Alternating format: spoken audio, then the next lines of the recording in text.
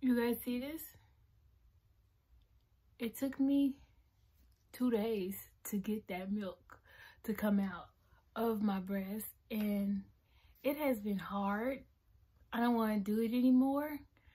I want to stick to my plan of having another baby because my boobs, my nipples, they are so sore because of all the pumping. It didn't even feel this bad when I had a baby, and I would latch my baby on most of the time, and the pumping for me, it was just, I don't like to pump. I did pump only when I got engorged and I had too much breast milk and I got engorged and the pain was just unbearable. That was the only time that I pumped.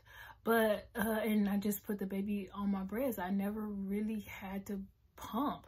So going from putting your baby on your breast to pumping every day, all day, pumping is hard work.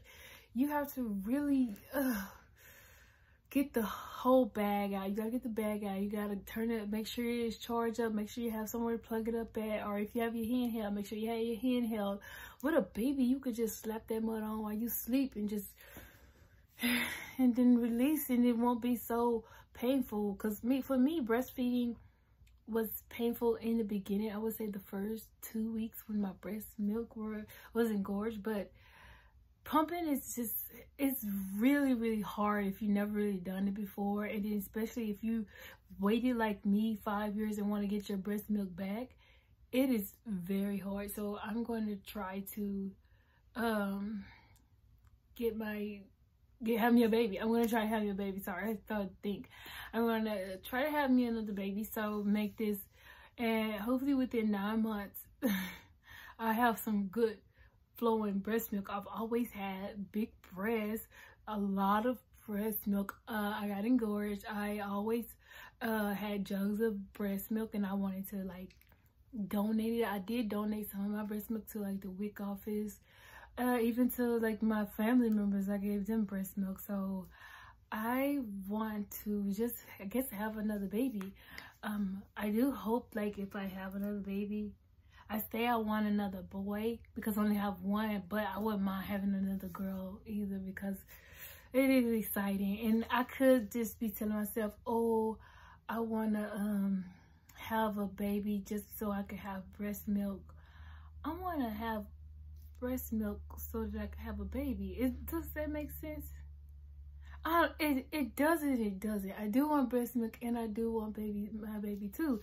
So like, after I'm done weaning my baby, like after 2 years of breastfeeding, I'm gonna wean her off. But she's still gonna have breast milk in her sippy cup, breast milk in her cereal, breast milk. It's gonna be so normal for her to, whenever she want milk, hey, let me go get some for mommy. Let me go. Hopefully it'll be easier because at that point I will have to start pumping to keep my flow going, to keep that breast, to send a signal to my brain to say, hey, keep making milk. You have a baby that still needs milk. I'm gonna do a thing like, I'm gonna breastfeed for like 5 years and see if my milk lasts for like 5 years or something. But I know this is like a weird subject and talking about breast milk and all, but I really want to try it. So within a couple of years, you're going to see me have a baby and breastfeed that baby, wean that baby off, and still have milk 5 years later. You think that's possible? How long does a woman's milk last? Can she just keep pumping it out and keep coming? Will it, if she's always pumping, will it ever go away? Like, these are questions I want to know the answer to. So follow me on my journey. I am finna to try to have a baby. You guys, I just lost all this weight too. And I told myself, if I get pregnant this time, I'll be like one of those little bitty skinny girls with just a stomach. I'm hoping that be me because I'm 5'9". I'm at 167 right now. So, man, if I hit like 10-15 pounds, I'm gonna be back up there. I'm trying to stay down. So hopefully right now I'm just working on losing a little bit more weight.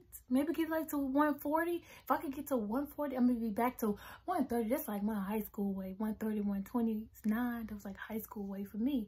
So if I can get back there, and then when I do get pregnant, don't overeat.